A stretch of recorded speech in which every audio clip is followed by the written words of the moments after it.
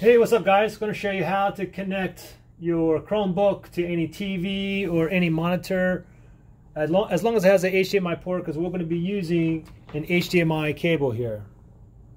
So first thing is we need a standard HDMI to HDMI cable, just like this. I'll put a link below where you can get this. Quite inexpensive. One end you want to go ahead and plug it into your Chromebook, and the other end you want to plug it into your TV or monitor. And on my TV here, there's the HDMI port right there. Let me pop that in there. So as soon as you plug it in, you have to make sure that the TV or monitor is on the correct HDMI port. Okay, so if you have a monitor and only has one HDMI port, then it's going to sync to it automatically. However, if you have a TV that has more than two or more, then you have to go into like your input or source on the remote.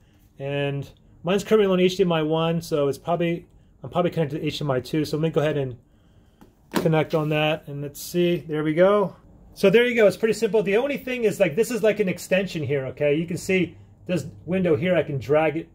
You can see I can drag it back on to my Chromebook here, or I can move it over here, and you can do whatever. Okay, you can go ahead and just start using the big screen. We can go right to YouTube, play YouTube videos. Pretty much whatever you want to do. Anyway, it's pretty simple. And if you want to disconnect, just pull the plug.